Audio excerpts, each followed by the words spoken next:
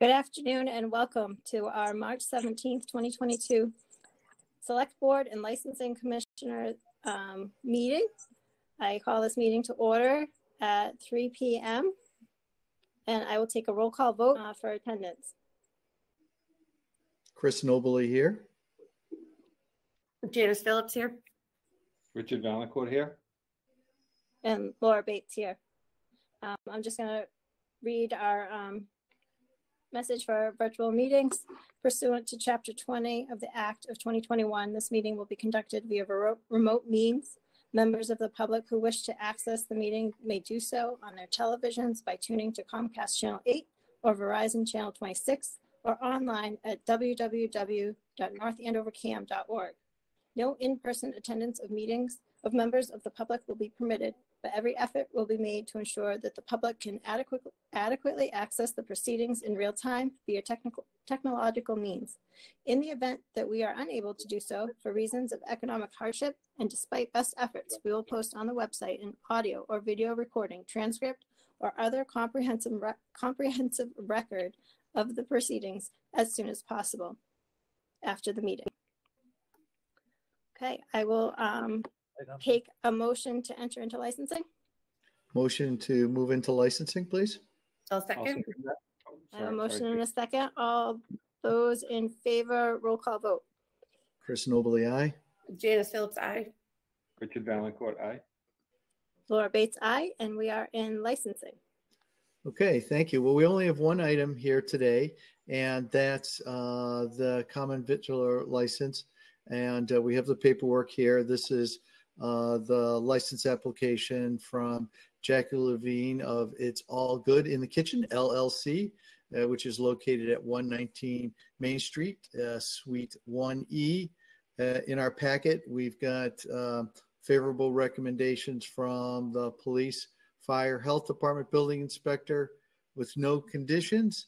The application is complete and all looks good here. And I think we have folks here from All Good in the Kitchen to speak to us. Sure. Great. Please tell us a little bit about your business. Thank you again for doing this. We were in a position of having to wait a period of time based on having not gotten the common victualler license in time. Having to wait until probably your next meeting, which was going to be on the 28th. And I want to thank you all for getting together at this short notice and doing this by Zoom meeting. We are here. We have a 16-seat location, 4 high tops, and the rest are smaller seats with 4 tables. And we hope that you'd be interested in approving our license for allow people to come in here and sit down and enjoy some breakfast and lunch, gluten-free, dedicated gluten-free options. Great. As a matter of fact, Janice was in here the other day. I hope your stuff was good. Delicious. Thank you. I'll be back. Is there anything else you need from information from us, or? Well, other than that, this is just your opportunity to kind of inform folks. Obviously in a regular meeting, a little more viewership, but it's always good to kind of know, have a little more of an understanding of your business. And, we're excited to see it come about. Well, we started out as a home business in Auburn, New Hampshire. And Jackie had a friend who was a celiac and asked Jackie to make a few things, and she started baking some gluten-free items, which this individual loved, and said, "Hey, listen, there's a niche here. You should think about selling these items." We did it locally around our home, and then finally we found a brick and mortar in Salem, New Hampshire, and we were there for 4 years. Much smaller than this. It was only 600 square feet, and we were just basically doing bakery items and coffee, and we had no seating inside, and didn't have the ability to expand.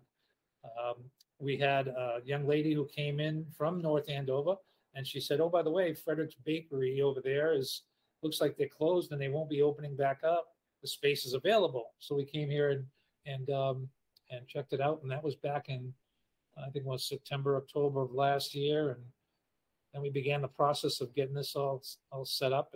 And it was an omen because it was already purple. So Yeah, Oh, which that's happens to be our color, and I don't know right. if you can Oh, actually yeah. see the purple Oh. over there, and that's our logo, but it's purple, and then purple in her hair. Yeah, so purple is kind of like the basic color for the organization, and we've had 3 opening days, all very good so far. We opened on Tuesday, and all 3 days have been just great. A lot of people coming in. People coming in multiple times saying they love the stuff and you know really enjoy our food. I think what helps too is that we're a dedicated gluten-free bakery and cafe, so there's no risk of cross-contamination, especially with people who have celiac disease.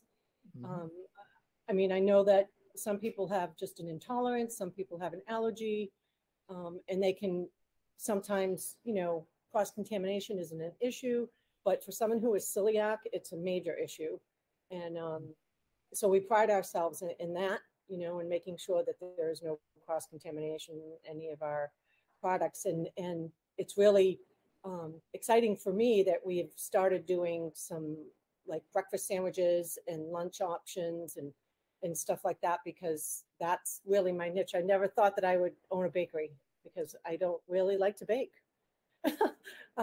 But I always loved to cook, you know, and if anything, I always thought that I would open up a little Italian cafe, but I don't know, that's not where I was sent. So this is my passion, working with food and with the people.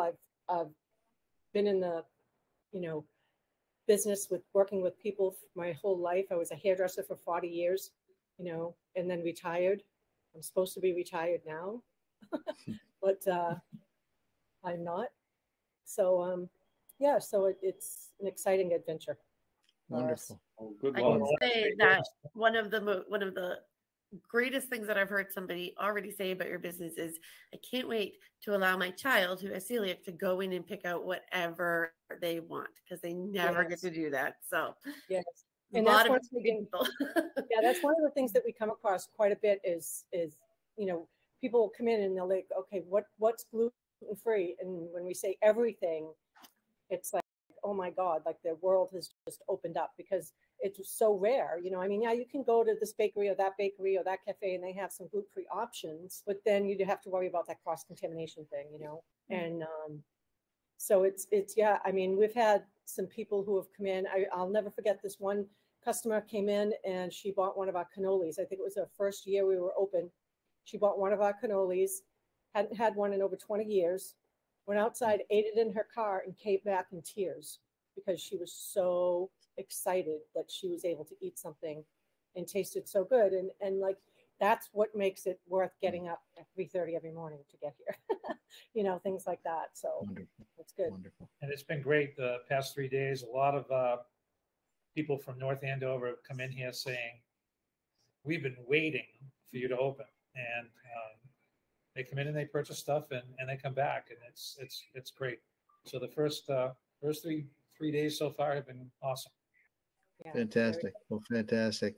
And I'm sure maybe I'm beating or I should let the other select board members say, but we do have a very active merchants association. Is that not correct, Janice and Dick? Yes. Yeah. Don't worry, I'll come back and see you again with that. Okay. And I just think it's wonderful, because I think it's a service and a need for such a growing population of people. And you know, certainly I think your comments are right on, that people can go in there and they can choose anything on the menu and not just what's down in the lower right hand corner, you know. So it's really something, and wish you the best of luck, and I'm sure you're gonna do well, because I know a lot of people who are gluten-free, and I think they'll be very excited to find out that there's a place that they can go and choose anything on the menu. So thank you for choosing North Andover. Thank you. Awesome. Well, with that, I'd love to hear a motion to make this formal and official. I move that we approve the common victualler license for it's all good in the kitchen as stated on the agenda. Great. Second. Second, thank you, Laura. All in favor, we'll do a roll call vote, please. Laura Bates, aye. Janice Phillips, aye. Richard Valencourt, aye. Chris Nobley, aye. 4-0. You are good to go and official. Congratulations, Jackie. Congratulations. Congratulations. Welcome to North Andover. Absolutely. Thank you so much. Thank you. With that, I'll hear a motion to leave licensing. So moved. Second, Thank you. All in favor, please roll call. Laura Bates, aye. Janice Phillips, aye. Richard Valencourt, aye. Chris Nobley, aye. To you, Madam Chair. Thank you so much. So a short meeting, and we will be back for our next meeting on March 28th at 7 p.m. In the Select Board room. And I will take a motion to adjourn. Motion to adjourn. Second, Motion and a second. All those in favor, roll call. Chris Nobley, aye. Janice Phillips, aye. Richard Valencourt, aye.